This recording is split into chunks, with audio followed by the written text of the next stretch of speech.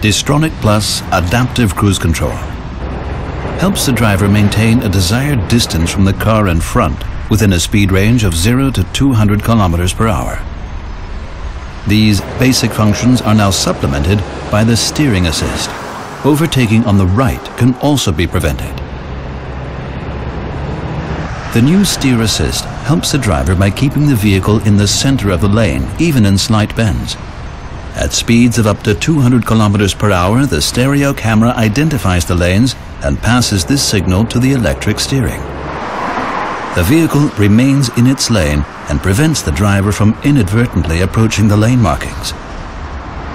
When the vehicle is traveling slowly, the system can base its calculations on the car in front, even if lane markings are unclear or non-existent. The system is designed to be so sensitive that the sensors can detect whether the driver's hands are on the steering wheel. If they are not, it issues a warning.